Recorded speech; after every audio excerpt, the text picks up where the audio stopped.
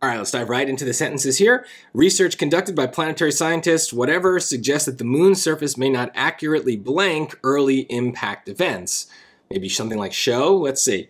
When the moon was still forming, its surface was softer, and asteroid or meteoroid impacts would have left less of an impression. Thus, evidence of early impacts may no longer be present. I mean, look here.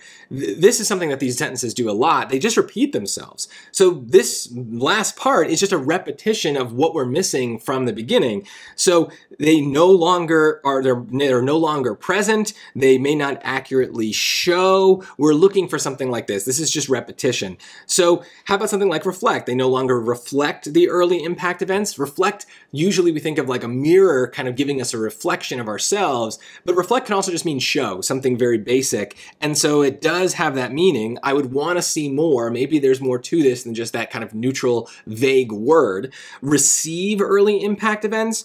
Well, no, they were still hit. The moon was still hit by these things. It's just whether or not we see the evidence of that now. So it's not about the impact itself, it's about the evidence of the impact. So they were still getting, hit by asteroids.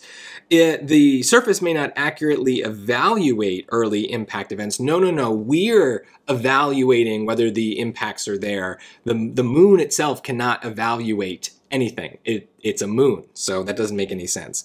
And it certainly can't mimic anything either. To mimic means to copy.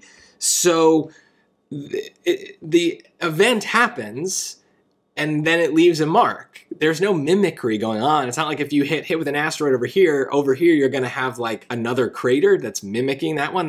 That's not how the moon works. So this just word makes no sense. So it ended up being what I thought originally, and the only reason I was a little skeptical is because both show and reflect are these kind of very neutral words, and they don't have a lot of meaning. So maybe there was something I was missing on my first pass through this sentence that I needed to like notice, but if I had seen another choice that maybe would have fit, then I would have gone back to the lines and looked for that definition, but sometimes there's nothing more. It's just a very simple, straightforward way of making a point.